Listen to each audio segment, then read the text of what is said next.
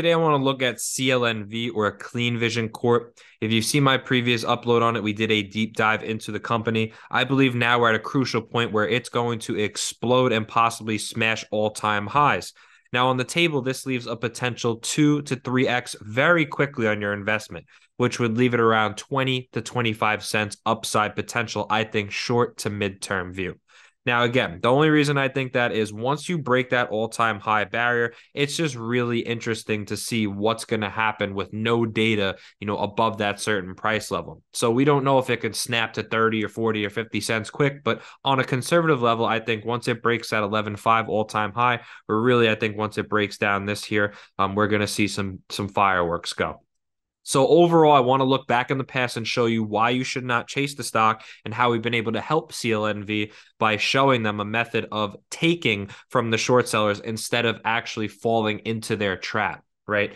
So looking back, I think it's very important to observe this supply zone. It's between the 236, or right where this gray line is, okay? So really between 8.5 and 8 cents is really that hot zone where sellers are trying to step in and actually knock the price down, okay? On the flip side, I'm going to show you where buyers are stepping in here. And we see that right on the yellow arrows here, where this is a heavy demand zone, or what I would say is sub 5 cents is a very heavy demand zone in which buyers are going to step in and try and drive the price up, which is just the exact inverse of what the sellers or the supply zone is.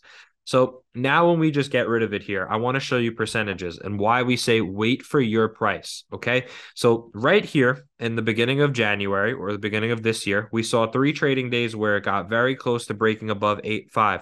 Now, right after that, the 3 days that followed, we saw they dropped the stock 40%. And by they, I would mean someone that's selling stock, someone that's trying to drive the price down, a short seller, some entity, whatever it might be.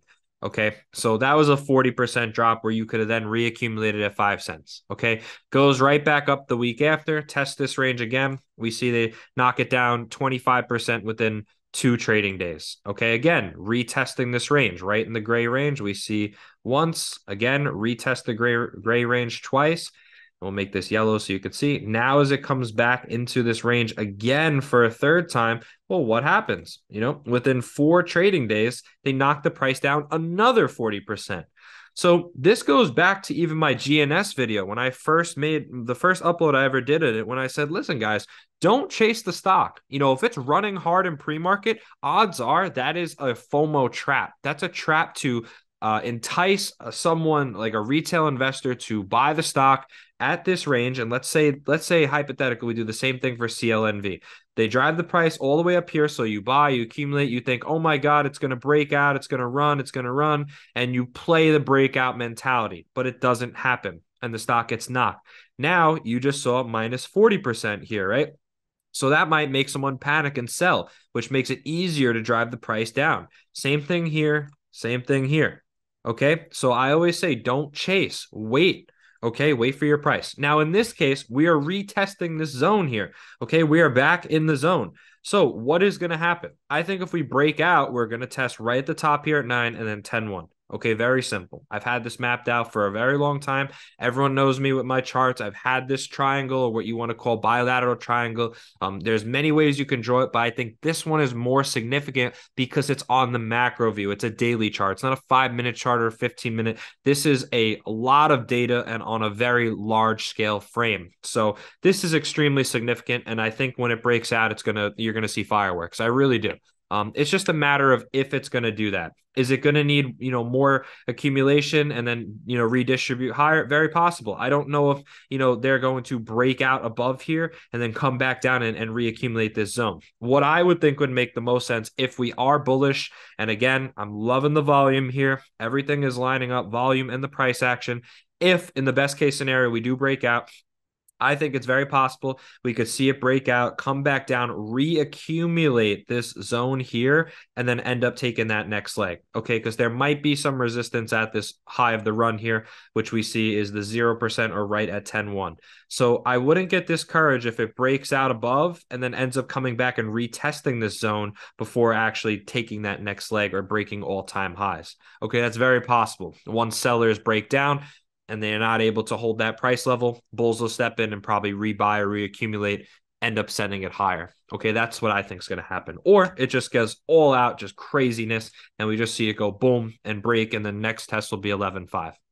Okay. So CLNV again, doing everything they can. Love the business, love everything about it. If you haven't, you could check out the description, or I should have posted the video link somewhere, maybe right at the beginning of the video. You saw the link to the Clean Vision one where I do a full deep dive into the whole company, what they're about, everything with their products, their technology, and everything that you would need to know that would clarify, your understanding of Clean Vision. Okay. So that's pretty much it. The way I drew the fibs was right to the significant point here, which we saw was a low of 3 cents. The high here at 10.1, that is the fib. If you want to be more conservative, again, you can do that here and go to the point where we saw was, again, a significant bottom.